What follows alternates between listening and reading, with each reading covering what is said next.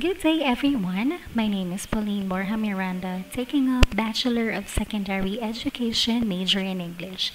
And now, I'm here to present how to navigate SoundCloud as part of the teaching learning process. Online streaming services aren't new. There are innumerable ways to stream audio and music online, but SoundCloud has some advantages over the competition. SoundCloud is a free-to-use website for uploading audio. All you need to start is your email address or the usual Facebook or Google sign-in information. If you were just using SoundCloud to listen to music and maybe upload some amateur things for your friends, then Facebook or Google emails could be the way to go. By allowing sound files to be embedded anywhere, SoundCloud can be combined with Twitter and Facebook to let members reach their audience better.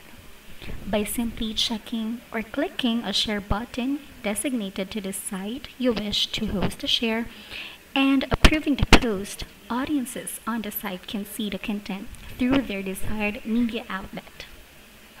Registered SoundCloud users have the power to listen to as much content as they wish and upload up to 180 minutes of audio through their profile.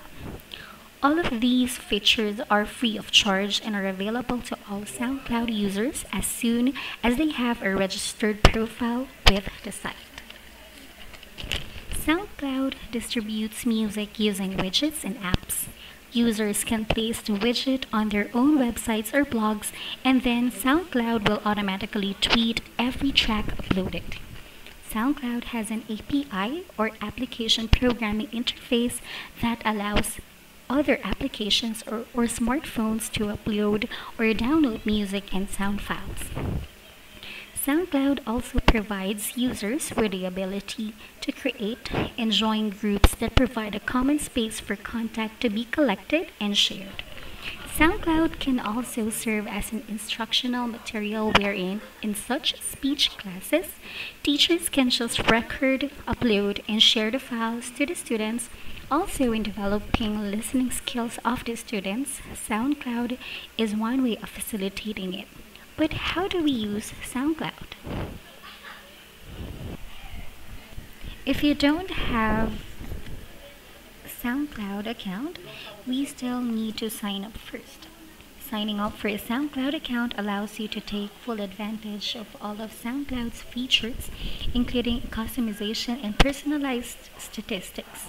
You can sign up through your Facebook or Google account or just use your email address. Simply click on the sign up button on the homepage.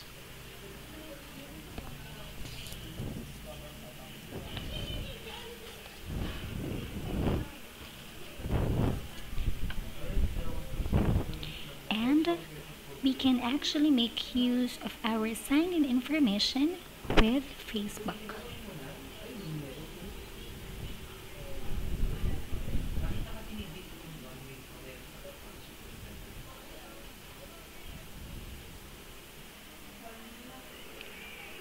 Alright, so if you're already signed up, we need to set up your profile.